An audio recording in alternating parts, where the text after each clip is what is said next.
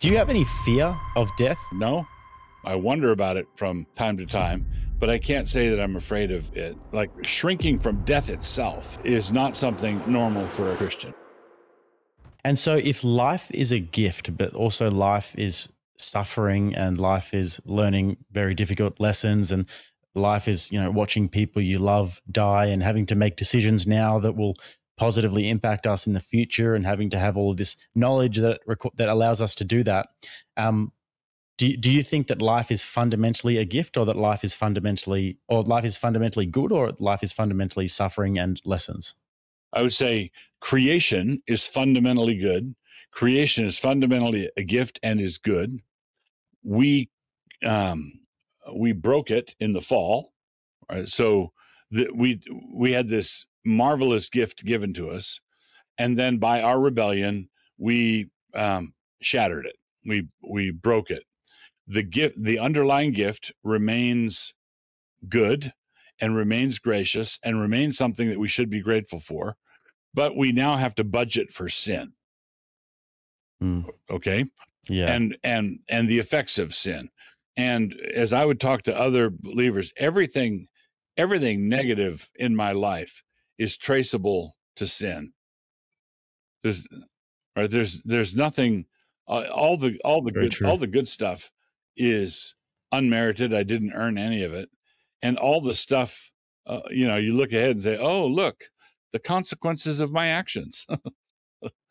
Oh, look, that old chestnut, hey? Yeah. Yeah. Okay. And when you think about death, last question about death, I promise, before I just depress everyone away from this podcast. Do you have any fear of death?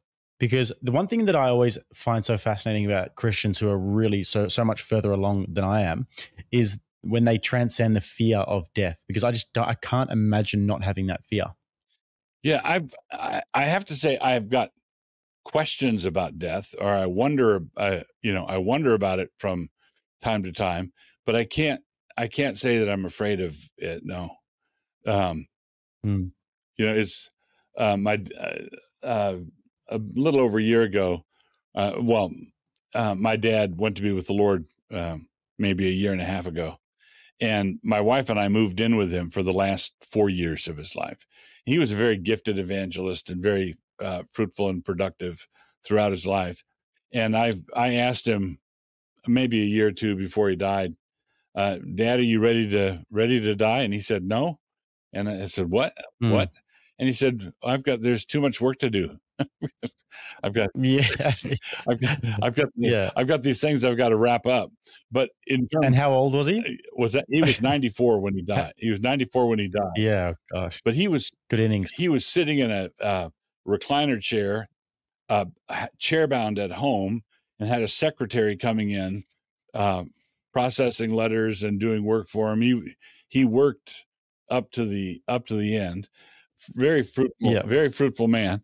And but the like shrinking from death itself is not something I think that is not normal for a Christian.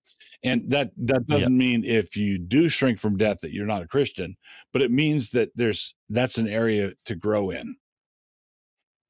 Right. Okay. Last question I wanted to ask you, because I don't want to hold you for any longer than an hour, is in terms of your eschatological beliefs, postmillennialism, is that? Yeah, that's correct. Yep. What exactly does that mean, and where does that put us in terms of the eschatological timeline, if you will? All right. So there are three main eschatological positions. They're premillennial, amillennial, and postmillennial. And those three positions, the preposition basically tells you what they believe about the placement of the second coming of Christ. Mm-hmm. So the millennium, the joke is, the millennium is mentioned one time in Revelation 20. It's 1,000 years of peace that Christians like to fight about. So the premillennialists believe that there's a literal earthly millennium, and Christ comes again at the beginning of the millennium. They're saying we believe in a premillennial return of Christ. Okay. Yep. The amillennialist says that it's a term of negation. We don't believe that there's any earthly millennium. At some point in the future, Christ is going to come again, but without reference to the millennium. That's amillennial. Okay. And then I'm a postmillennialist, meaning that I believe that the return of Christ is after the millennium, at the conclusion of the millennium. So that means basically premillennialists tend to be doom and gloomers about future world history. Things are going to go from bad to worse, and then the Antichrist is going to take over, and then Christ is going to return and usher in his 1,000-year reign. That's a premillennialist. The postmillennialist is very optimistic about the future of human history, believing that the Great Commission is going to be successfully fulfilled. The nations of men will be discipled, will become Christian. This is going to usher in a golden age of Christian civilization, and all the nations will stream to Christ, at the end of which Christ is going to return, conquer the last enemy, death, and you have a general resurrection of the dead. That's the postmillennial view. Right. Okay. And when that does happen, and the resurrection of the dead, is it a life on earth, as heaven on earth? Yes. Yeah. Right. So, and it's not earth instead of heaven. The way I think of it is, I believe in the fall, where we rebelled against God. In the beginning, God created heaven and earth. The heaven and earth go together.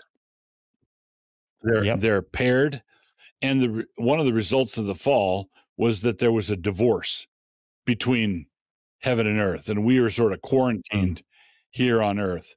And in the Bible, there are two main images of heaven. One is God dwells in the highest heaven, and you get the image of light years away, God dwelling in the highest height. That's one image of heaven. But the other image of heaven is the kind of thing you see at the Lord's baptism, where the sky above him opens up, and you get the sense that heaven is right around the corner, or there's like this invisible room right next to us that we don't have access to. And you have glimpses of that at when Saul is converted on the Damascus Road, or when Stephen is martyred, or when the Lord is baptized. You've got these, you see that heaven is very, very close. My understanding is that when the Lord comes again and the dead are raised, heaven and earth will be remarried, and we will be here, but not absent from heaven. Everything's going to be unified again. If you enjoyed that reality-based podcast clip, make sure to subscribe to the reality-based YouTube channel. We'll be uploading many clips and the full podcast. And also, if you prefer the audible version, you can check us out on Spotify and Apple Podcasts at Reality Based.